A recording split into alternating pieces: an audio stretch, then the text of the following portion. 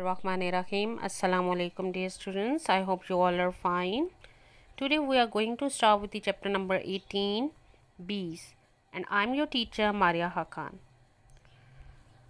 I want you all, while reading the text, to pay attention on some of the essential aspects of the text, including the appearance of the text on the page, definition and explanation of new or important terms used in the chapter, the use of diagrams and labeling to illustrate information, the use of an objective and authoritative tone, a focus on educating instead of entertaining. Dear students, the chapter Bees is different from the other chapters in this book. It is a work of non-fiction compared to the stories and poems which the students have read. Reading a non-fiction piece in the classroom requires developing in students an appreciation of the unique features of non-fiction. It is important to understand that the purpose of non-fiction is to provide knowledge that can help expand your understanding of the world you live in. Its purpose is not so much to entertain as it is to inform and to educate. So let's start reading the text. I want you all to open page number 174 of Oxford Reading Circle of your book. It's the chapter number 18, Bees. In the British Isles, there are over 200 different kinds of bee, but the favorite is the hive or honeybee. In early times, before the days of cheap sugar, the honeybee was very important. For not only did she produce honey for sweetening food and for making meat, but she also produced wax. The honeybee, much smaller than the big noisy bee we often see, is more like a wasp, and from early spring until late autumn we can find her at work in orchards and gardens. We may even see her in the winter, for on mild days she will fly around. However, she is very quiet in her work. Only two of the many kinds of bees that we have are social. They live together as a colony, and those are bumblebee and the honeybee. But there are differences between them. Honeybees are social the whole year around. Bumblebees are social only in the summer. In the early autumn, the workers and the drones die, and only the young queens are left to hibernate. Bumblebees do not store honey. The natural home of the honeybee is in a hollow tree. Here, the workers, having gorged themselves with honey and clustered quietly for about 24 hours, build waxen combs from the small scales of wax which appear in the wax pockets in the abdomen. In these combs, they reared their brood and store honey. Until recent years, they were kept in straw hives, and little were known of the work they did inside. Moreover, they had to be killed at the end of the season so that the honey might be taken. Today, they are kept in wooden hives and provided with wooden frames containing sheets of wax on which they build their combs. Beekeepers can thus easily remove the combs. During the winter, the quiet time for bees, they cluster on the combs containing food and will number one queen and something like 20,000 workers. But in the summer, there will be about 80,000 workers and hundreds of drones. In each hive, there is only one queen. She is the mother of the colony and an egg-laying machine. The number of eggs she laid depends upon the amount of food fed to her by the workers. In the summer, she may lay 3,000 a day. In shape, she is longer than the workers and walks on the comb with her wings folded across her back. She has no wax pockets or pollen baskets on her back legs. Her sting is curved and rarely used against humans. She may live as long as 5 years, but by that time she is well past her best. It is usual for beekeepers to replace her at the end of her second season. This is known as dequeening. The drone male bees are the largest in the colony. Their only duty is to fertilization of the young queens. They have no sting and do not work in the hive. On the approach of the autumn, the workers turn them out of the hive to die. The workers, who are imperfect females specially fitted for the work, do all the work of the hive. They work so hard that in the summer they live only for about 6 weeks. There is little work to do in the winter, and then they live for about 6 months. Almost as soon as they are born, they start to work and spend the first 2 weeks inside the hive. They clean out the cells for the queen to lay eggs, feed and clean the queen, attend to the grubs, guard the hive against robber bees and wasps. They also fan with their wings not only to keep the hive cool but also to help in the ripening of the honey.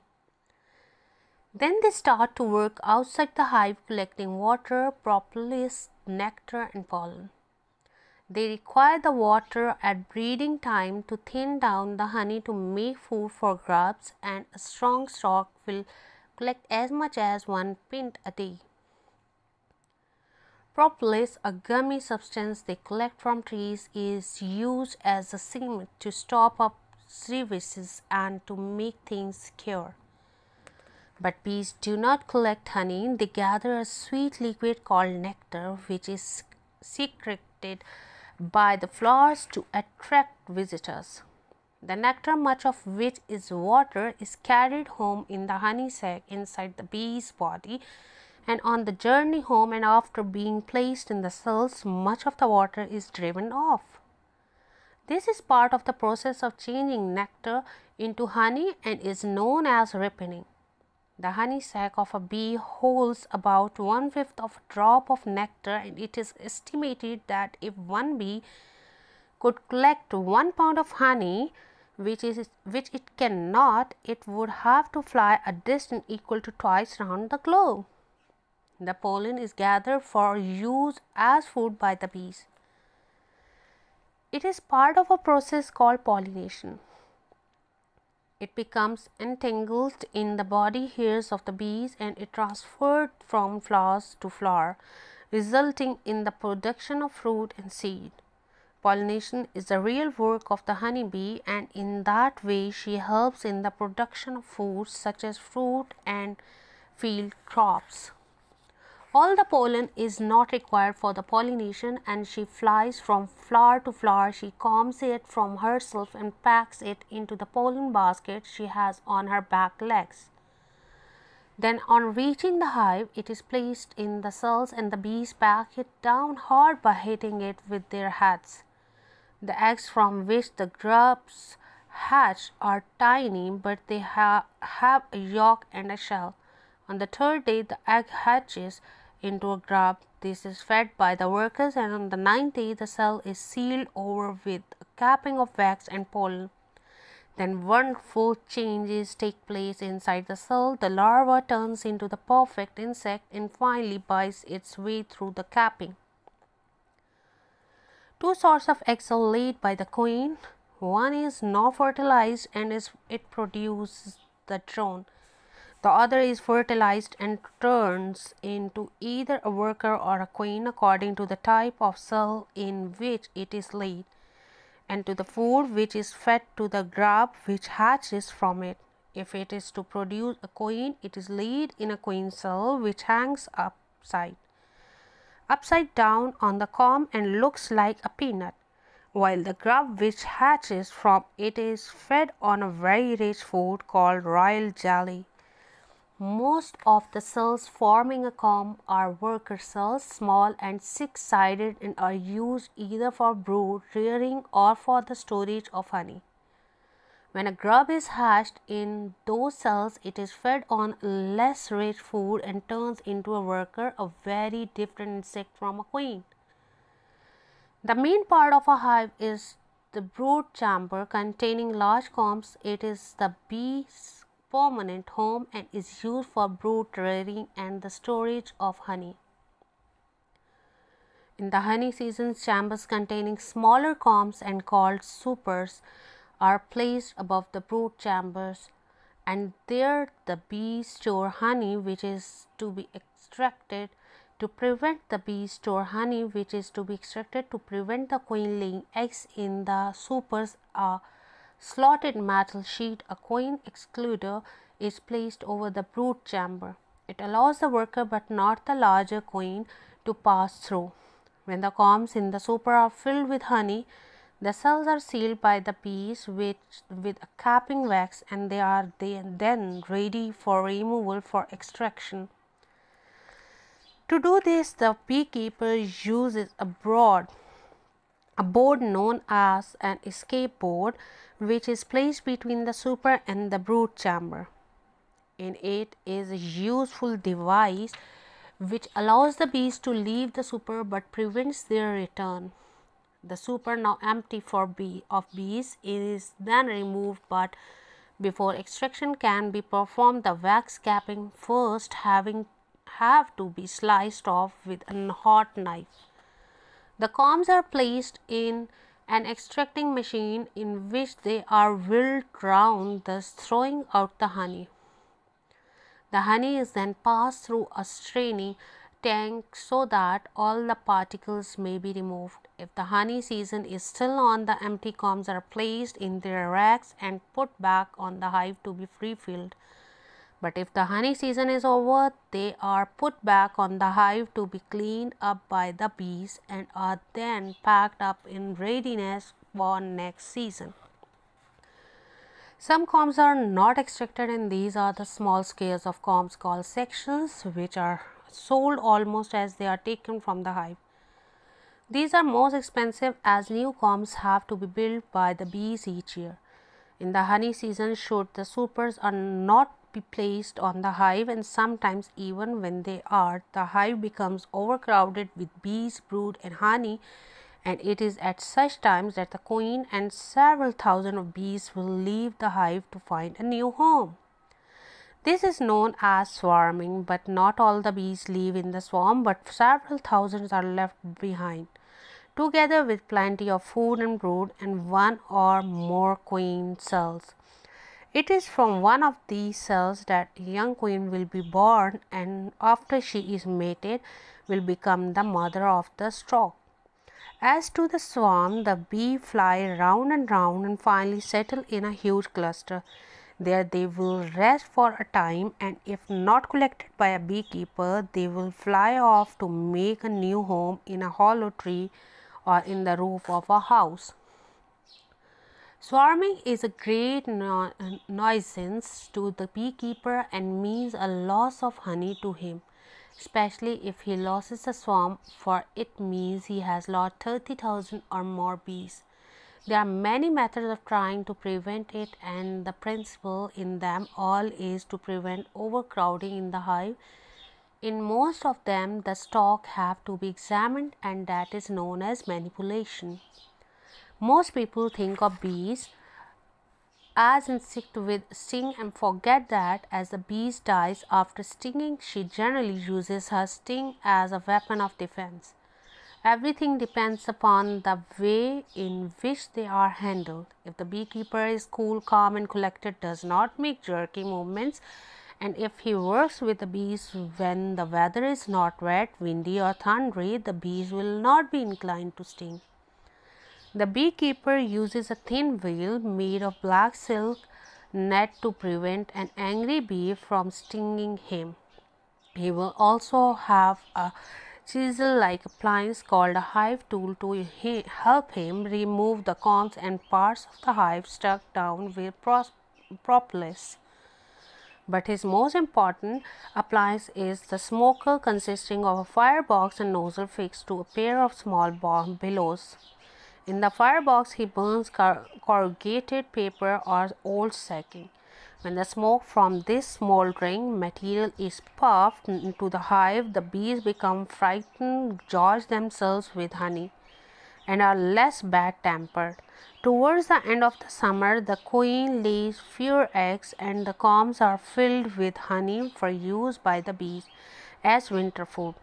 As the weather grows colder, the bees fly less. In the winter, they cluster quietly together on the combs containing food, and there they remain until the spring. Although the real work of the honeybee is the pollination of flowers, their importance to the beekeeper is the production of honey. The amount one stock will produce depends on the countryside, for bees have a flying range of about 2 miles, also upon the weather and the skill of the beekeeper. It may be a few pounds per hive or maybe as much as 200 pounds, but in addition to the honey she is taken from them, the bees require some as food. After all, it is their honey. Here is the end of the chapter, reading of the chapter. So let's start with the questioning answering of this chapter, where your first question is, how many different kinds of bees are said to live in the British Isles? So the answer is over 250 different kinds of bees are said to live in the British Isles. Question number 2 is, what important things do bees produce? For making honey, sweetening food, and for making wax. Question number 3, what are two differences between honeybees and the bumblebees? The answer is, the honeybee is much smaller than the big noisy bee, which is more like a wasp. Honeybees are social all years round, whereas bumblebees are social only in summers. Your question number 4 is, what are the benefits of using hives? Answer is, hives help the bees remove combs. Earlier bees are killed, but now they can live in hives and produce their combs. Question number 5 is, how long do worker bees live for? The answer is, worker bees live for 5 years. Next question is, how many worker bees can be found in a hive in the summer? Answer is, 80,000 worker bees can be found in a hive in the summer. Question number 7, what do worker bees do in the hive and outside the hive? So answer is, inside the hive they clean out for the queen to lay eggs, feed and clean the queen, attend to grub, and guard the hive against robbers, bees, and wasps. They also fan their wings to keep the hive cool and to ripen the honey. Outside the hive, they collect water, propolis, nectar, and pollen.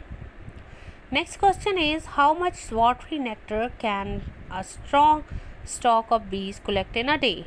So the answer is 1 point a day. Watery nectar can be strong stock of bees collect. What is a propolis and what is it used for? Answer is, a gummy substance collected by honeybees to fill the crevices and to fix and varnish honeycomb. Next question is, what is the real work of bees? Answer is, the real work of bees is pollination of flowers and production of honey. Your next question is, how is the honey extracted by bees from honeycombs? The answer is, the nectar, which is much of water is carried home in the honey sac inside the bee's body, and on the journey home and after being placed in the cells, much of the water is driven off. Thus nectar is changed into honey. Question number 12 is, what is a bee's flying range? Your answer is, a bee's flying range is about 2 miles. Question number 13, what is swarming and what negative impact can it have on beekeepers? Overcrowding in the hive is called swarming. Loss of honey is a negative impact to the beekeepers. Next question is, what tools and equipment does a beekeeper use and what are they for? The tools used by a beekeeper are a smoker consisting of a firebox and nozzle fixed to a pair of small bellows to prevent an angry bee from stinging him. Can you imagine a world without bees? What would be missing from such world? For this question, the answer is a world without bees would have very little plant growth. We would have less flowers and plants for food. Animals and birds would not have enough food to eat. It would be a very bleak world indeed. Answer may vary. You can write it by yourself. Come to the reference to the context. You can see these reference to context part B, first part and second part in your book. In first, the honey sac of a bee holds about 1/5 of a drop, where your first question you can find is what is nectar and where do bees get it from. So for this, answer is the sweet liquid collected by bees is called nectar. They get it from the flowers. Second question is what is mixed in with the nectar that the bees collect? What is the process of getting rid of most of this called? The answer is water is collected. This process is called ripening. C part, how many times would a bee have to fill its honey sac in order to collect one drop of nectar? Answer is a bee would have to fill its honey sac twice to collect one drop of nectar. Now the second part, everything depends upon the way in which they are handled. For this statement, and question is how should they be handled? The answer I've written is if the beekeeper is cool, calm and collected, and if he does not jerk, the bees will not sting. Second question is what happens if they are mishandled? The answer is if they are mishandled, they will sting. For the last question, what weather conditions are ideal? The weather should not be wet, thundery or windy. Come to the third part, words and meanings, in which your first question is look up the meaning and use these words into sentences. Your task is to make the sentences by your own, and the meaning I'm going to mention over there. For the drone, it means buzz. For come, it means search, and the last one here, it means bring up. Second question is complete the sentences below using the listed words in the blanks. First statement is bees are important to food production because they dash flowers. For completing this, pollination. Bees are important to food production because they pollinate flowers. B statement is in order to stop bees from swarming, beekeepers check on their stock and skill it to prevent manipulate. Third one is the amount of honey that a overcrowding of bees produce is depend on the weather of the beekeeper and the type of surrounding out countryside. For the last one, bees are not inclined to sting if the beekeeper is cool, calm and collected and does not make jerky movements. That's it from my side. If you find any difficulty, you can ask from me. Thank you. Allah.